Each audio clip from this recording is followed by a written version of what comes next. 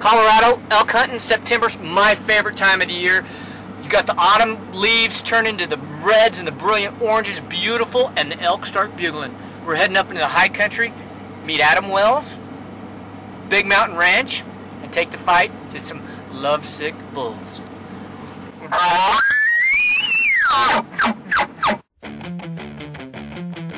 Outback Outdoors with Dave Baronio, Adam Wells, Jim Brennan, and Trevon Stoltzfus.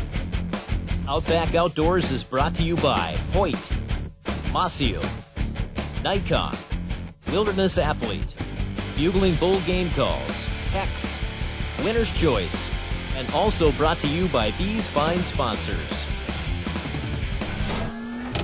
On this webisode, we team up with Trevon, back in his home state of Colorado, to hunt lovesick bugling bulls. You know, elk season is one of my favorite times of the year. We jumped in the truck, the production crew and I, and we headed up to meet Adam Wells on Big Mountain Ranch and chase some bugling bulls.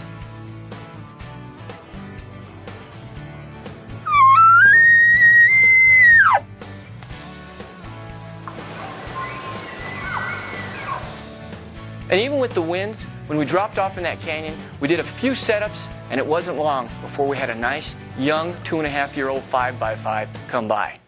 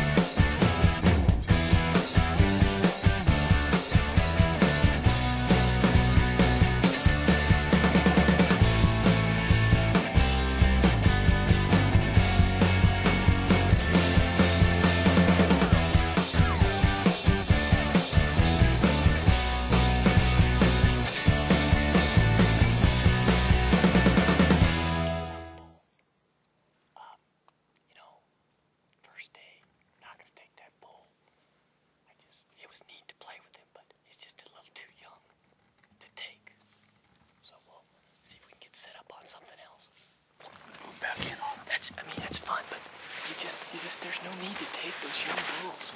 There's enough elk around. Not till Friday. Well, but you know, we're having plenty of opportunities. Yeah, you know, there's a good number of 3-year-old bulls in the herds right now. You know, this is a general unit, Colorado, so you're not looking for those, those monster bulls. There's a couple around, but yeah, nice 3-year-old bulls. It's finally cool this morning. It is. I'm just down to my one layer. But, I mean, you said it's been getting hot. Yeah, it was 84 yesterday. Wow, well, hopefully this cloud cover keeps it a little more cool. Now, this early in the hunt, even though that was a nice bull, we knew there were better bulls around. So we decided to pass on that bull and hope we had a chance at a bigger one, maybe more mature bull. You know, this season, with the injury to my shoulder right before archery season, I was pretty bummed. But through my doctor, I was able to actually fill out a form and submit it to the Division of Wildlife and get a special permit to hunt with a crossbow during the archery season. So my season wasn't a bust. That afternoon, we got set up on a ridge to glass opposite the area we were going to hunt for the evening. And to our surprise and joy, the bulls were coming out of the woodwork. And it was only 4:30. With as hot as it had been, we were excited to see the bulls be so vocal so early. We knew we might have a chance to get in on this herd and make a play.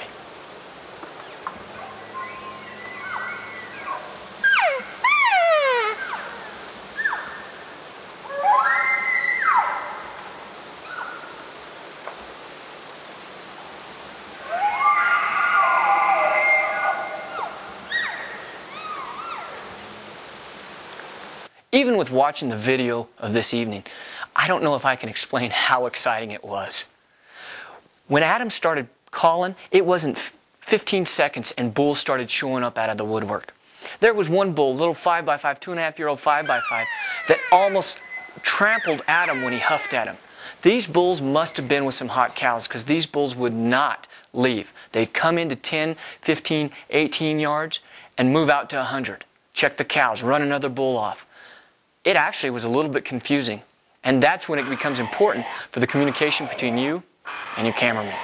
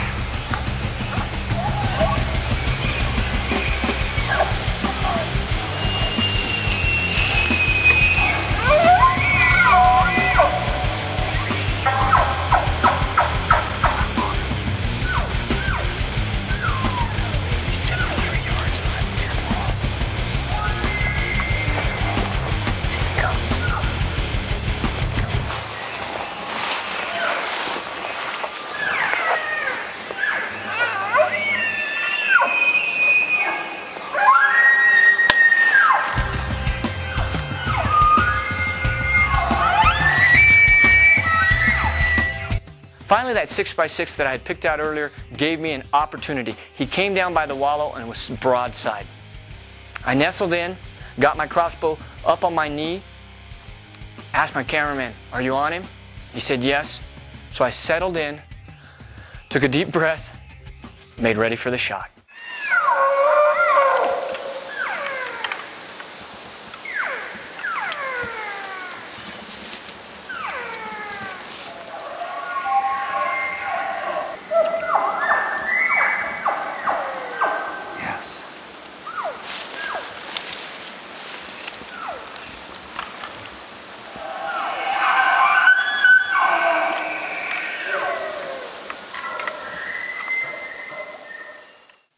Let me explain what happened.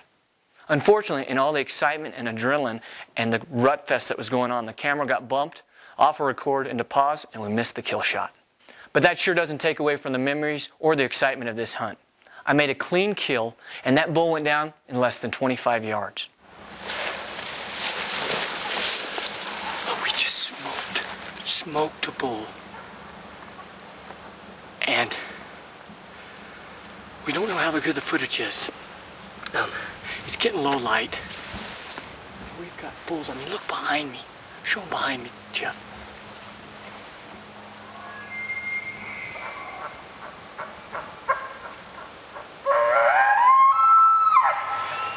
Wow, that is exciting. We've been on these bulls all day. Well, all afternoon. We got in. We had to kind of call a little bit. We were sneaking in, moving in. Got set up. Shot felt right. Boom. Bull ran just a little ways. Went right down. Awesome. I just about got stomped by that bull. I tell you, that was as good as elk hunting gets. Trevon had chances at least from my angle, it looked like he had chances at several nice bulls. One big 5 I was like wanting him to shoot. Looked like a 4-year-old 5-point. Good cold bull. Trevon's usually good for a cold bull. Let's go see what he's got to say. The big one that was down there by the wallow. That big 5? No, the big 6. Big 6. I didn't see a big. I think it's a big one. How far? I had him at 18 yards right there. Yeah. Jeff couldn't see him. So then he went down, ran those other bulls off, and he's at the wallow, 59 yards. Put it through his heart. Beautiful, beautiful. Even though we didn't capture it on film, it's still an exciting event that I'll remember for the rest of my life. Being that close and in the middle of bull elk in the heat of the rut. Wow, good job, buddy. Nice bull, Trevon. Congratulations. Yeah, I mean, this was exciting. We set up on these bulls earlier, and the wind was just squirrely. And I was thinking they were going to head up like they usually do, but you know what? Only a few of them must have got our wind because they came right back to where they were. It gave us just enough time to reposition for the wind, and when they were coming back out, we were set up perfectly. They were just filing out. They were coming into the call. It was just it was awesome. Incredible night of elk hunting. You know, and then when we decided to pull out because the wind blew them off the corner, then we heard them start coming up, and we circled around, and you just told me, go. And we had just enough of this type of stuff that Jeff and I could move through there. And there was a bunch of times I was on them, and, you know, on my knee like you do, you know, and they just were young fives. Yeah, it looked like there was one 5-point standing literally 10 yards in front of you. Well, and then there was a couple other off to the left, and then this guy came up to the left, and I looked over, and I'm like, I'm looking over my shoulder going, Jeff, right there. And he's like, I can't see him, you know, because there was just too much brush and about 15 different trees. So when you told us to move again, well, then they kind of came down in the wallow, and we were able to pull up, move up on them. And I got in, and you know, those crossbows are just so accurate. And I ranged this guy and put that pin right, boom, lower third, doomp, and all I heard was that thwack. That nice, like hitting the pumpkin with that sledgehammer. Oh man, it was awesome. Heck of a Colorado elk season. Good job, man. Good job. Adam, Trevon, another great elk season. Absolutely. In the high country of Colorado. That was amazing. That night you got your bull had to be one of the best nights of hunting I've had in my entire life. And you've been out in the woods most of your life, so that's saying something. Well, we hope you enjoyed watching this episode of Outback Outdoors. And hey, let us know what you think. Send us an email. We always want to hear from you, and we'll see you next time on Outback Outdoors. Absolutely nobody knows me better. No one I can make me feel so good.